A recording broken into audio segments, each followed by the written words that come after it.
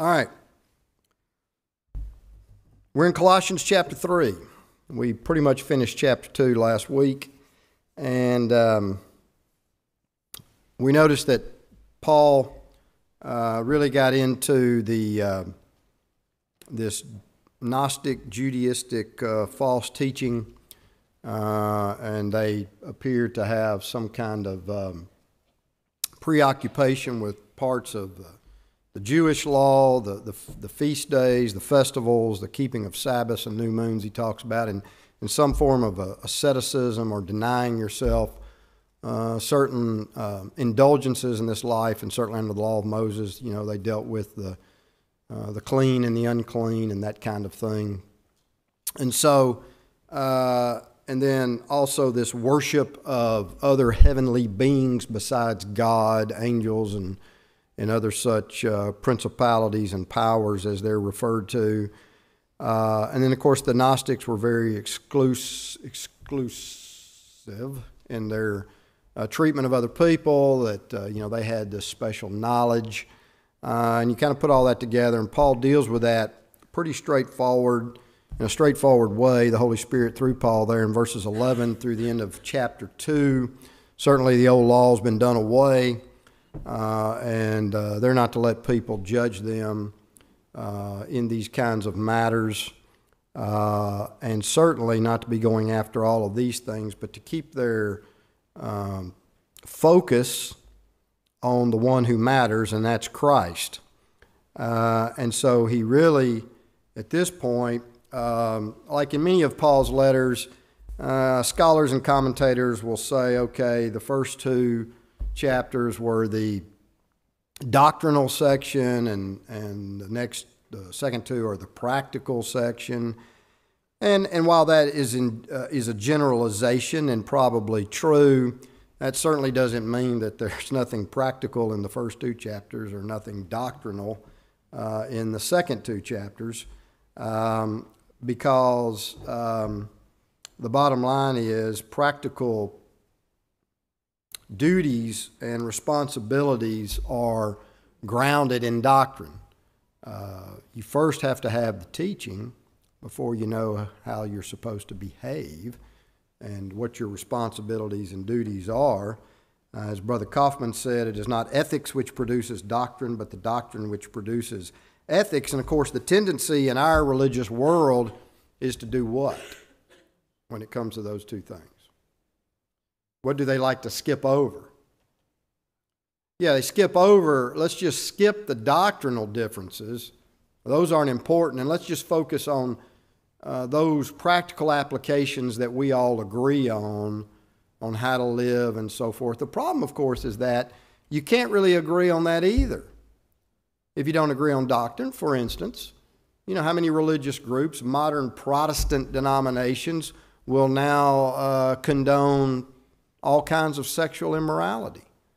They'll install homosexuals or other sexual perverts into their own clergy, and certainly will allow them to be members without problem, and say that's not a problem. Well, how can we agree on that? Or there's many of these mainline denominations that have no problems with the murder of unborn children. Abortion's just a choice. Well, that's because you didn't get the doctrine right, and we don't agree on that. So how are we going to agree on, practical application? And so it is important, and one leads to the other. And certainly from Paul's perspective, and I think as you read the New Testament, it's not God's intention, and it wasn't Paul's intention, that Christians live some life of seclusion, in a monastery and away from the world. But we're to maintain normal relationships in this world, whether they be business or social interaction, because frankly, how else are we going to influence the world? How else are you going to be salt and light in the world if you cut yourself off from other people? It's not the social interaction that we abandon, but it does change our views and our values. It certainly changes our worldview, and it changes, therefore, our values. I like what the Scottish theologian Barclay said this will obviously give him, talking about the Christian, a new set of values, that is, when one becomes a Christian and he makes this transformation. Things which the world thought important, he will no longer worry about. Ambitions which dominated the world will be powerless to touch him. The Christian standard of values will be God's and not men's. And that's the difference between Christians and non-Christians. Not that we just cut ourselves off and don't associate with people. And there are groups that do that, that say, well, I can't, we just want to associate. Somehow that will, that'll preserve our godly living. Well, it might or might not, but it certainly will not allow the church and God's people to be the influence that he meant for us to be. So he talks about some very basic fundamentals for Christian living as he moves into chapter 3. And we're going to see a lot of the same things that we saw in Ephesians. A lot of the same exhortations, and certainly those contrasts. You remember in Ephesians, we saw a lot of, this is where you were and this is where you are now. This is what you were, this is what you are now. This is the way you behaved, this is the way you're to behave now. And we're going to see some more of that here in Colossians chapter 3. But let's read, let's just read the first 4 verses. If then you were raised with Christ, seek those things which are above, where Christ is, sitting at the right hand of God. Set your mind, I think the King James says, set your affections. Set your mind on things above, not on things on the earth. For you died, and your life is hidden with Christ in God. When Christ, who is our life, appears, then you will also appear with him. You also will appear with him in glory. Well, this first statement is not really conditional. It's more of a cause and effect. And so really you could read it, since then you were raised with Christ. These people were Christians he was writing to. Since you were raised with Christ, well, and if he's talking about being raised, and I connect that to Romans chapter 6, what's the allusion there to? But particularly what act is there an allusion there to? Baptism, absolutely. That's how they became Christians. They were buried, right, by baptism. They were immersed in water, and they were raised to walk in newness of life. So since you were raised with Christ, then what? 2 things, right? There's a couple of things I'm told to do. The first one is what? Seek. I'm to seek those things which are above.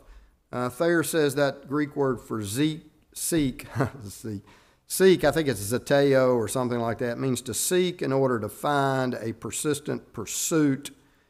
And so I'm going to consistently and persistently pursue those things which are above. Well, what does that mean? If I'm seeking and pursuing things that are above. Heavenly things, things that are spiritual in nature, things that are of higher importance, things that are more exalted in as far as principles are concerned. These are the most important things in life that I'm seeking. I'm seeking the things which are above. And notice where what? Where Christ is sitting at the right hand of God. And so we might ask ourselves, Christ is sitting at the right hand of God. So we're told to seek the things that are above where he is. So then the question becomes, well, where do we sit? Where do we find ourselves sitting? Are we sitting in things that are spiritual? What realm, put it this way, what realm have we taken up our abode? Are we earthly and secular? Are we spiritual and heavenly? I like a contrast that one commentator made. Why did Joshua and Caleb in the Old Testament, when they were the only 2 that came back with the spies, or as spies, and reported, why did they remain faithful And all the rest of the children of Israel, at least 20 years old and up, did not. What was the difference between them and the others?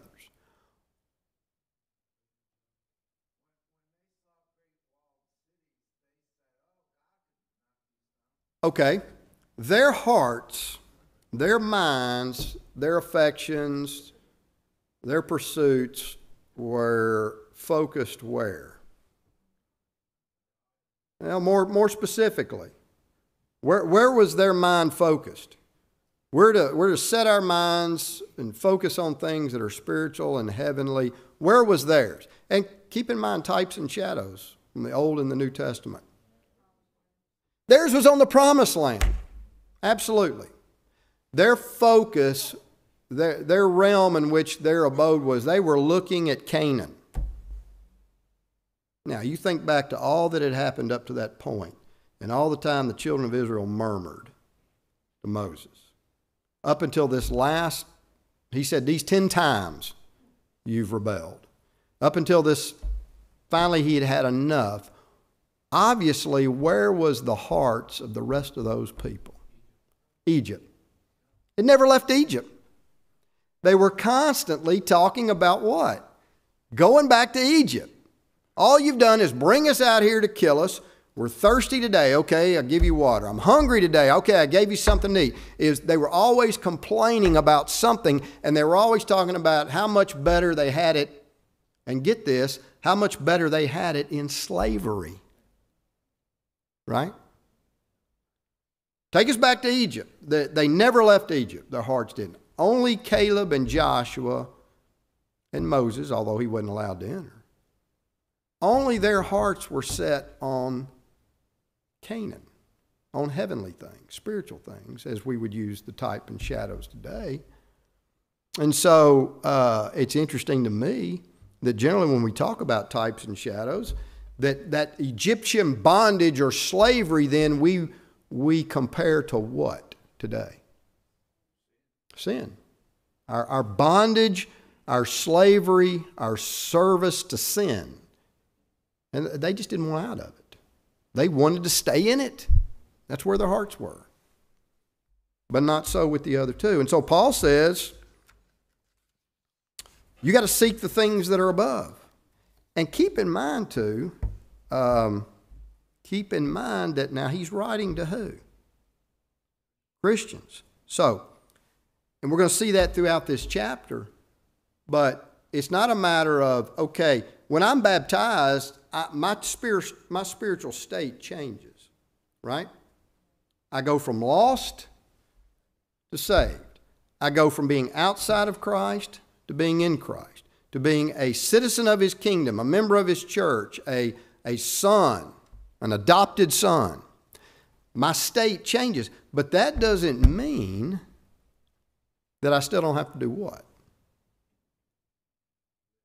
Yeah, there's a growth process. There's still things that I have to work on. They don't just stop. Oh, well, I'm never going to do that again. I'm not going to be any more temptation.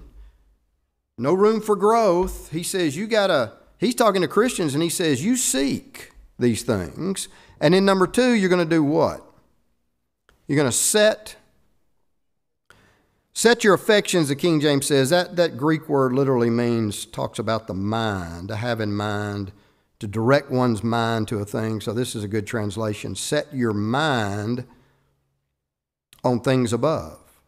That's the object. What's the object of my affections? Where am I going to set my mind? On things above. And so he said, seek and then set my mind on things above, not on things on the earth. I like the way Brother Waycaster put it in his commentary. You put the two together and you say, in order to successfully seek the things that are above, it is mandatory to set my mind on those things. That's got to be what I'm about. And of course, there's this contrast between things above and things on the earth. It reminds me somewhat of 2 Corinthians 4, the latter part of verses 16 through 18, when Paul said, we don't look on the things which are what? We don't look on the things which are seen, but we look on the things that are not seen. For the things that are seen are temporal, but the things which are not seen are eternal. And so it's the difference between a spiritual mindset and an earthly mindset that says, the eye of faith says, I can see things that the human eye can't see because I believe what God has told me. And this difference between a man or woman of God and a man or woman of the world, frankly, that has not changed from the very beginning, in any dispensation. Okay? If I go to Hebrews 11:10, what does it say about Abraham? Now, Abraham was a patriarch. But what was his mindset? Where did he set his mind? What did he seek?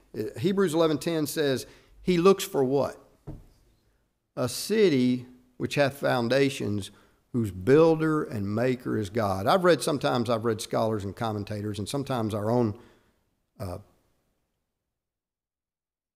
teachers who go out and get these degrees, sometimes will let that imbibe into their own teaching from modernists. Be very careful. I read stuff where it says, well, people in the Old Testament, people in the patriarchal age, people in the Mosaic dispensation, they didn't really have this, they weren't seeking, they didn't know anything about the afterlife or things after death. That's just not true. Now, it wasn't as developed as it is in the Christian dispensation. But Abraham, what did Abraham think was going to happen to Isaac? What does the Bible say that Abraham was thinking when he offered his son Isaac? God was going to raise him from the dead. Well, now let me tell you something. If you die and you're like Rover, dead all over, there's no bodily resurrection, right? But Abraham believed in a bodily resurrection. David, in talking about his infant son that he had by adultery with Bathsheba when that baby died, said what? He won't come back to me, but what? I will go to him. And I read one the other day where somebody said, well, Job didn't know anything about that. That's not true. Job says, my Redeemer lives, and he said, I will see God out of my flesh. Though he slay me, yet I will trust in him. Well, why would Job say, though he slay me, I will trust him, if once God slayed him, if he just said, well, forget you, God, you've treated me terribly and I've tried to be a good guy, so just kill me. Why would he care if there was nothing after? So, these people knew more than we give them credit for.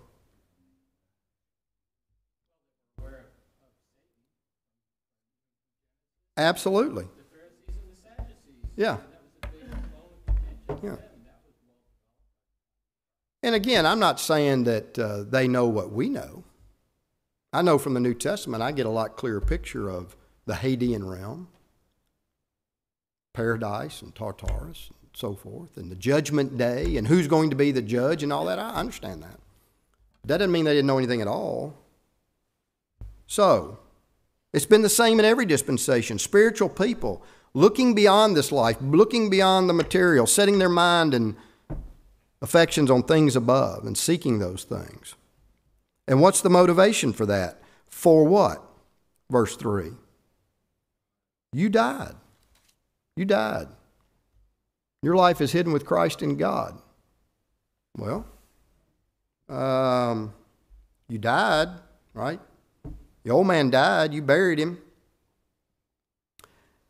This phrase, your life is hidden with Christ in God, there's several possibilities. I think any of them are possible, maybe all of them. Who knows? None of them are incorrect. Obviously, when my old man is buried, in some sense, that old life, when my sins are removed, that old life is hidden. It's gone. But another way we could look at this, when I become a Christian, then as a person of the world, I'm generally self-centered. I'm the one on the forefront. I'm number one, right? But when I when I become a Christian, who becomes number one? Christ does. I have to move myself to the background, right? And so I'm no longer in the forefront seeking my own things, my own desires, but those of Christ. That's maybe another possibility there. Another one is, obviously, in God, we have our refuge, right? We have our protection from the devil and the temptations of this world. And so in that sense, our life could be hidden with Christ in God. So there's a lot of possibilities there. And I don't know that, exactly, or I wouldn't say it's exactly this or that. But there's the second part of the motivation. When Christ, now notice what it says here, when Christ, who is our life, appears. You ever heard anybody say, music's his life, or sports is his life, or whatever? What does that mean? If I say something is somebody's life, what does that mean? It's their purpose, isn't it? It's their purpose for living. It's what they love. It's what they want to do. That's their focus. Well, who's our focus? What's our purpose? Who's our purpose? Christ is our life. Reminds you of Philippians 1:21, right? Paul said what? For me to live is what? Christ. For me to live is Christ. And when he shall be, the King James says manifested or appears, as it says here in the New King James. When he appears, well, that word that's used there for appears or manifested, revealed is another word you could use. That Greek word is translated, 6 or 7 times in the New Testament, and every time it's in the context of his second coming. And so when he comes again, then we'll get to partake of that glorious reward that he's promised us. When Christ, who is our life, appears, then you will also appear with him in glory. Well, what effect should Christian doctrine have on my behavior? What effect should it have? According to the rest of this chapter, we're going to look at a few things. Number one, sins of the old life are to be abandoned, right? That's number one. You've got to get rid of the bad and the old before you can add the what? You got to make some room for the new. The new virtues, the virtues of the new life that I'm going to cultivate. And then when you get down to verse 18 and following, family relationships will be strengthened. And then when we get on to the beginning of chapter 4, verses 1 through about 6, religious duties, there's certain requirements of us when it comes to our religion. But the first thing it's going to do, it's going to affect on the things that we get rid of from our life and the characteristics and values we add to our life. And so the first things he's going to talk about from verses 5 through 11 are the things we're going to get rid of. And so look at, let's read 5 through 7. Therefore, put to death, I think the King James says mortify, but that word there means just put to death. Although we know what a mortician is, don't we? Put to death your members which are on the earth, fornication, uncleanness, passion, evil desire, and covetousness, which is idolatry. We've seen all these things before. Because of these things, the wrath of God is coming upon the sons of disobedience, in which you yourselves once walked when you lived in them. Well, there's that contrast, like we saw in Ephesians. This is what you once walked in. This is the way you once behaved. So put these things to death, because after all, when you were baptized, that's what you were supposed to be doing.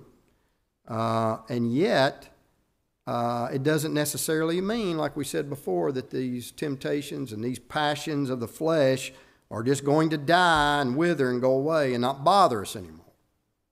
Else he wouldn't write this. He's writing to Christians. And obviously some of them probably still had problems with these things, or he wouldn't be writing to them about it. So there's an active putting to death that we have to keep doing, these evil propensities.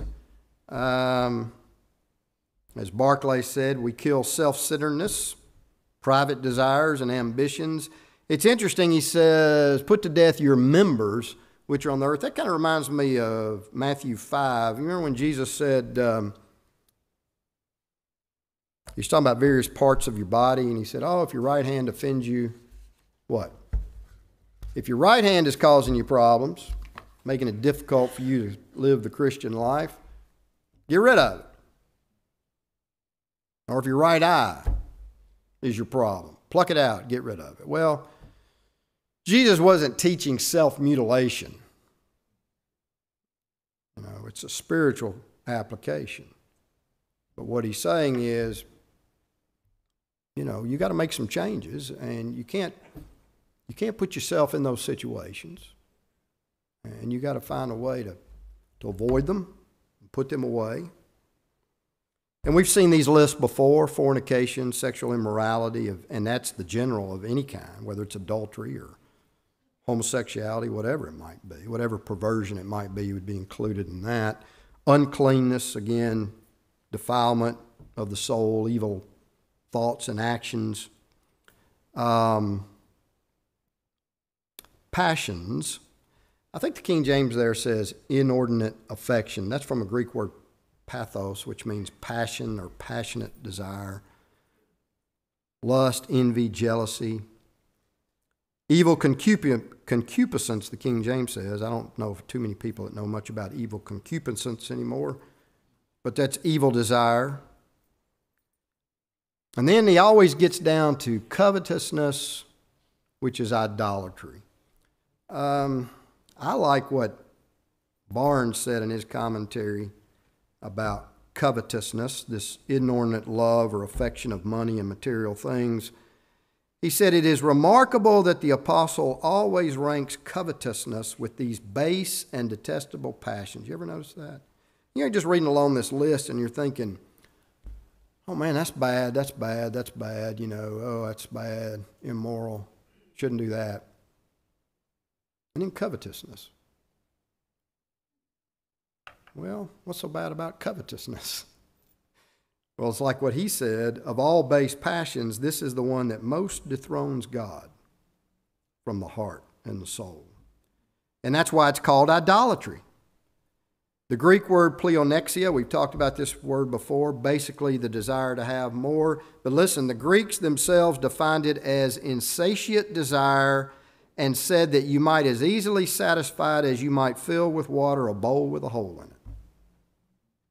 You're always wanting something, and no matter how much you get of it, it doesn't satisfy.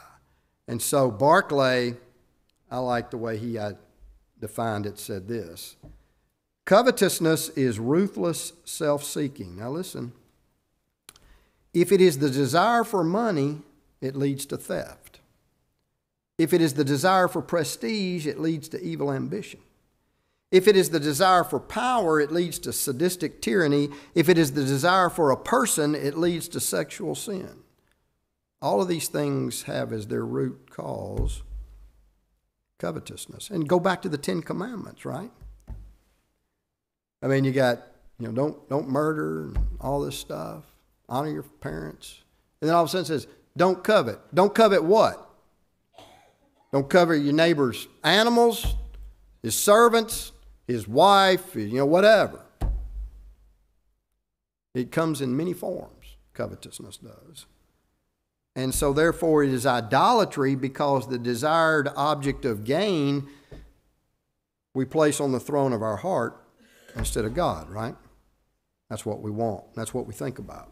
That's what we pursue instead of pursuing spiritual things. Because of these things, the wrath of God is coming upon the sons of disobedience, in which you yourselves once walked when you lived in them. Well, people don't like to talk about the wrath of God, but what's the difference between receiving the wrath of God and not receiving the wrath of God, according to this verse?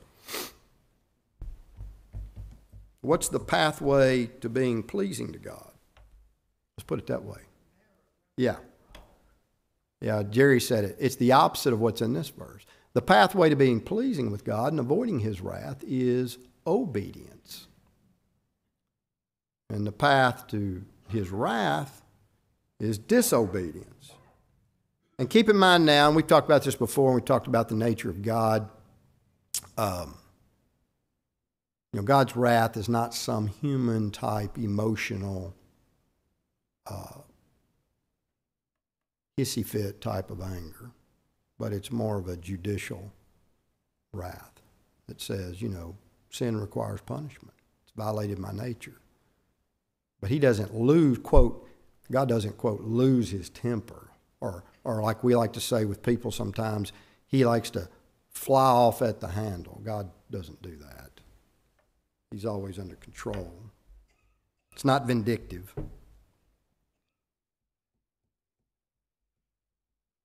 But notice he says, in which you yourselves once walked when you lived in them. So again, we're getting a glimpse of the way they used to live. And he says, that's not the way you're supposed to be living anymore. And, it reminds you of 1 Corinthians chapter 6, right? Where he lists these awful sins. And then he says, but such, what? Such were some of you. So what does that tell me? What does that tell me when he can make statements like, wherein you once walked, or such were some of you? What does that tell me? But more than that, that changed their spiritual state. But what about their thoughts and their behavior? What does that tell me for me or anybody? You can change. People say, I can't change. I was born this way, the Lady Gaga song says. No, you weren't. You can change. You can stop that. It may not be easy. But let me tell you something. Jesus said in Luke, he used that word we've seen before, that Greek word agonizai. Strive to enter in. He literally said agonize to enter in. So he didn't say it was going to always be easy. In fact, he said on one occasion, a rich man, it's easier for a camel to do what? Go the eye of a needle. That doesn't sound too easy to me. So, but now, let's read verses 8 through the rest of this section, 11. But now you yourselves are to put off, like clothes.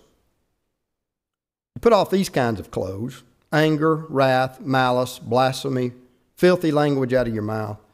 Do not lie to one another, since you have put off the old man with his deeds, and have put on the new man, who is renewed in knowledge according to the image of him who created him, where there is neither Greek nor Jew, circumcised nor uncircumcised, barbarian, Scythian, slave nor free, but Christ is all in all. So we get this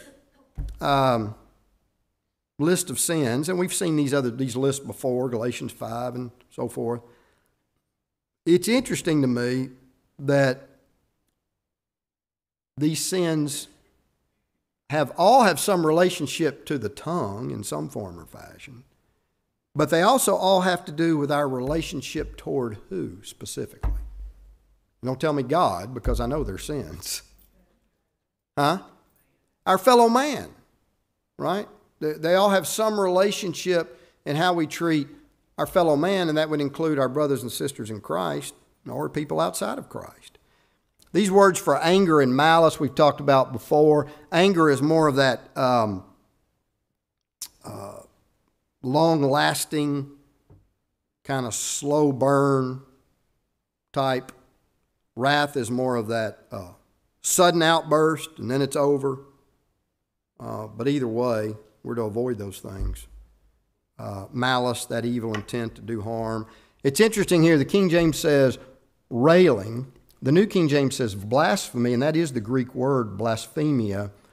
But generally, when you see the word blasphemy, you think about men speaking ill toward who? God. And that's not what he's talking about here. Not in this list, not in the context. He's actually talking about evil speaking toward other people. And so I think probably some of the other translations, I like slander is used in some, or railing, I think, is used in the American Standard Version. Slander or railing. And then the American Standard here says shameful speaking. The New King James says filthy language. And that's interesting because Greek scholars are not really all in agreement on how this Greek phrase should be translated. It can have to do with foul or filthy speech or obscene speech, but it also could have to do with abusive language. And so many modern translations talk about abusive speech. And then one commentator just put the both together and said, well, it's using abusive speech with foul or obscene language. Well, either way, we shouldn't be doing any of it, whether it's foul or obscene language or abusive speech toward other people. Do not lie to one another. You remember what Paul told Titus about the Cretans? One of their own poets said what? They're always what? Liars. Whole cultures can be known as liars. And there are cultures in the world today that are known as liars. And generally, where do you see that? You see it in cultures that have never been touched by the gospel of Christ. You can talk to, I'm not going to name any in particular, but I've dealt with some people from other cultures, and they have a habit of lying. It's the way they operate. You talk to Chris Wade, who works for U.S. Customs, and he deals with people from all over the world, and he can tell you readily right off which ones are the most difficult and lie the most. In fact, he told me about one particular nation or culture where they just lie when the truth would be fine. It's just easier to tell the truth. There's no reason to lie, and they just lie because that's what they do. It's just everything comes out of their mouth because he has to deal with them on a daily basis. God's a God of truth. And where the gospel hasn't gone, you have a problem with lying. And it was obviously a common practice in this day and age for these people.